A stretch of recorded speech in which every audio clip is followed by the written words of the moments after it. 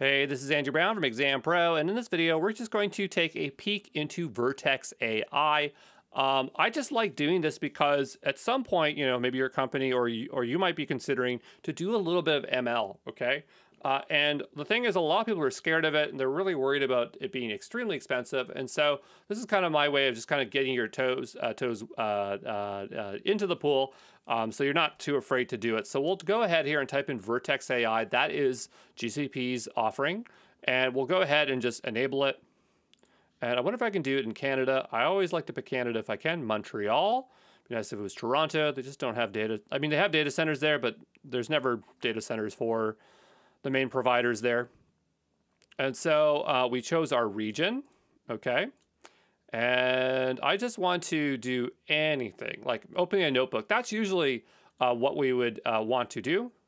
But what I really want to show you is about compute, because that is the hidden cost to any type, whether it's SageMaker, Azure ML Studio, or Data Studio, ML Studio, can't remember off the top of my head what's called, Vertex AI. It's just that you have to remember to turn off the servers. If you remember that, it's very not scary to use these services. So if we want to have a notebook, so migrate your notebook. I don't have any right now, but I just want to run anything. So we'll go ahead and create ourselves a new instance.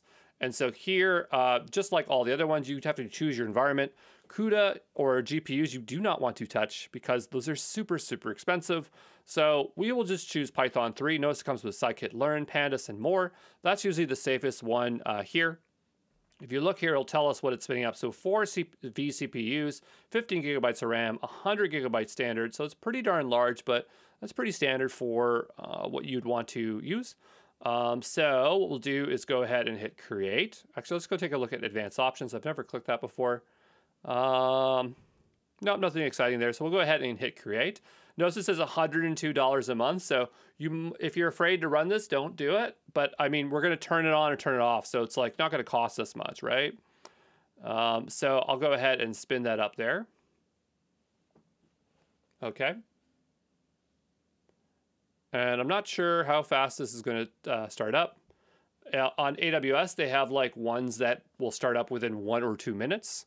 But I don't think that's something that is offered on GCP or Azure. So the green usually means it's running, setting up the proxy to Jupyter Lab. So this is what we really want to do, is we want to open up Jupyter Lab. So we'll just have to wait a little while until that's ready, okay? So I'll see you back here in a moment. All right, so after waiting a very short while there, now we can see we have this open Jupyter Lab. So we'll go ahead and click that. And that will give us our Jupyter Lab environment. This is just an IDE specialized for data scientists or people working in the data field. Notice that it comes preloaded with tutorials, which is pretty nice.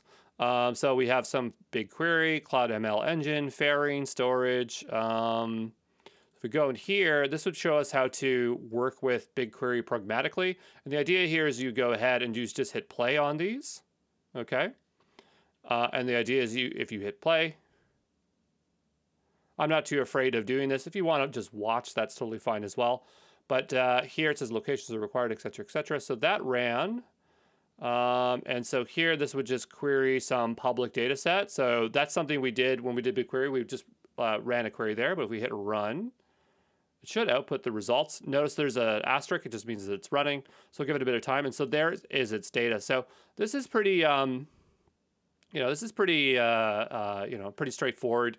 And very similar experience to the other providers there. So once you learn one, you kind of learn them all. But yeah, the real thing that you got to be a bit fearful of is the fact that, depending on the machine type you choose, they get really expensive. So what you can do, I'm just going to check if they have them on the left-hand side here. Sometimes the providers will have like a category just for compute. But when you're actually in Jupyter Labs, you can go over here.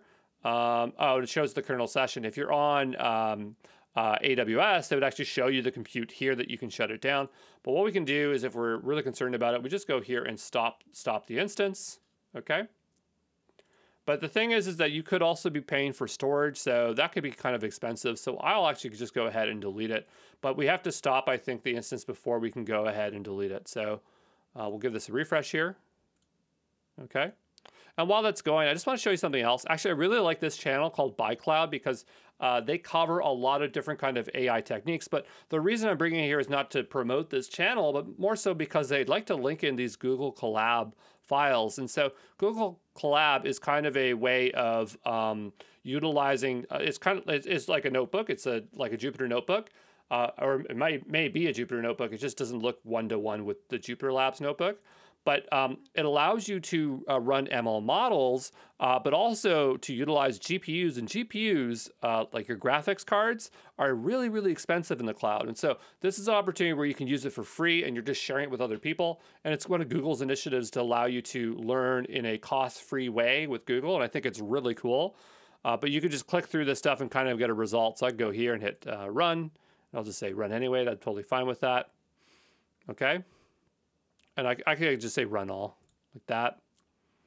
And this is not going to cost me anything. Like I do not have to worry about it. So that's something that's really nice that Google lets you do. I assume it's using underutilized machines or machines that aren't being in use. So if you are learning, you could just, use Google Colab. But if you need to use, or you need to build a real model to deploy, then you're going to be doing that with Jupyter Labs and Vertex AI, okay? So I'm going to see if that is finished shutting down yet. Is it done? No. It's pending. I'm going to shut that down. Maybe that was causing the issue there.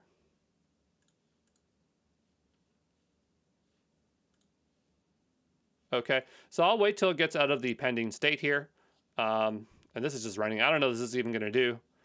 Execute a 3D photo in painting. It's going to do something cool, something relating to something to change poses for people. Okay.